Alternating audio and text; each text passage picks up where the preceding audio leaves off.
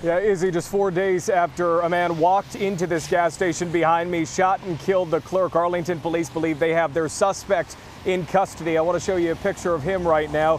18-year-old Dorian Woodard. Court documents say he told a friend afterward that he shot and killed Jordan Hightower. The documents say he told that friend that they got in an altercation. He shot him, then left because he didn't know what to do.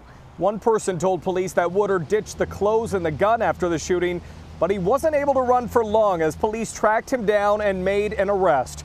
Woodard is accused of killing Jordan Hightower, a husband, a brother, a son, a man who only worked at this gas station for a little more than a month. He told his wife he wanted to eventually become a manager, even take over the store. I spoke with her within the last hour about today's arrest.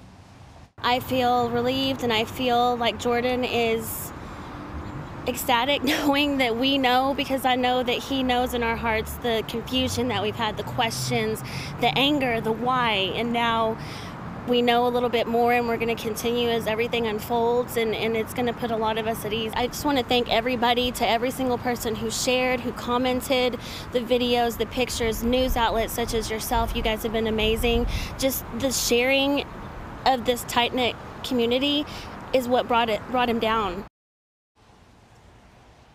And as we bring you back out live to the E-Z Mart here, Woodard got away with only tobacco products, some chips, and a drink. No cash at all. Now, at just 18 years old, Dorian Woodard is charged with capital murder.